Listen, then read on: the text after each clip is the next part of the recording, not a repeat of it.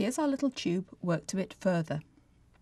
We've done quite a few more rounds on it, and we can now truly see the fabric becoming tubular.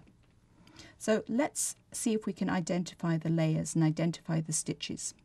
If we look at the fabric really closely, you can see the knits and you can see what look like pearls, but we're only working the near side stitches.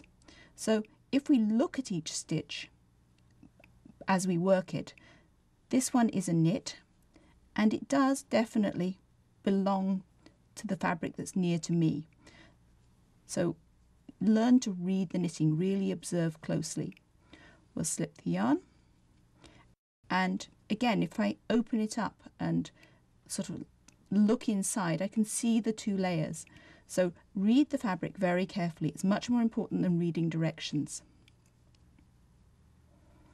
Front stitch, back stitch, and I could be working my front stitches with some other kind of stitch, and we'll look at that in just a minute.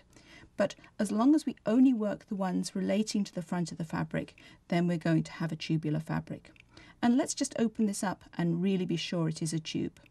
So we'll take our needle out and open it up, and there is our lovely tube.